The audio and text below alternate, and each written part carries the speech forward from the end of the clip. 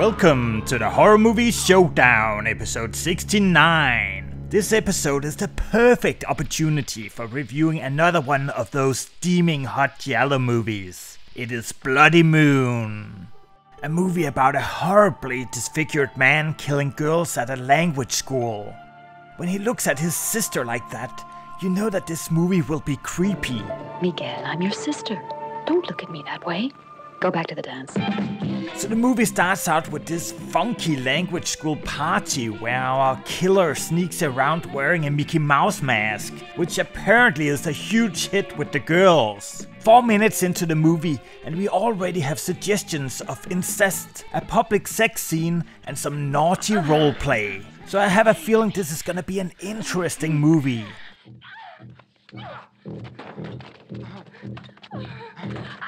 Wow, that just turned dark really quick.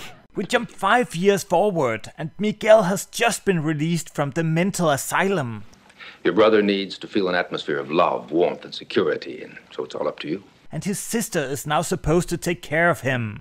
It seems that whenever Miguel sees a cute girl, it all clicks.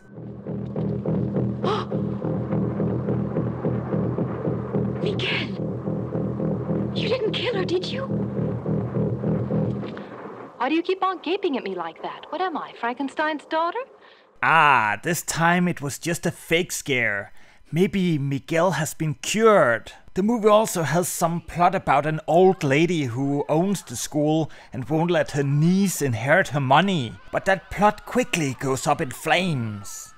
So the language school is only attended by highly attractive girls, which makes me regret that I didn't go to language school when I was younger. And the girls sure sound sexy when they are talking about apples. Son las manzanas de la Señora Ortega. Seriously, why didn't I go to language school? It looks like paradise. And that is the thing about Giallo movies. They usually have beautiful girls, a beautiful cinematography, and tons of bloody kills. So it turns out that Miguel and his sister are actually lovers.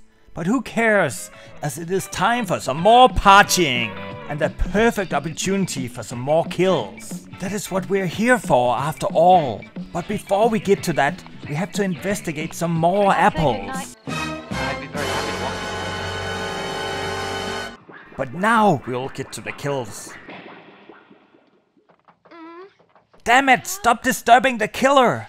It's me, Eva. But when we finally get our kill, it is totally worth it. Let's get to the scores before this movie gets to our heads. But I saw her lying there. Detective stories really go to your head, huh? She'd been stabbed in the breast. It was horrible.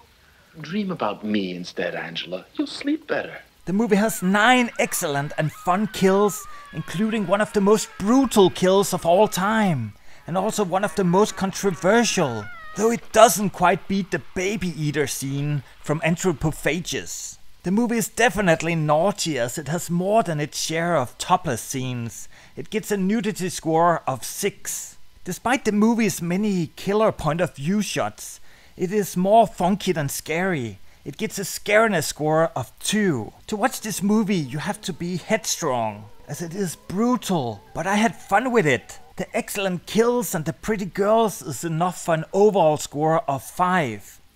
That's all, thank you for watching and I will catch you later.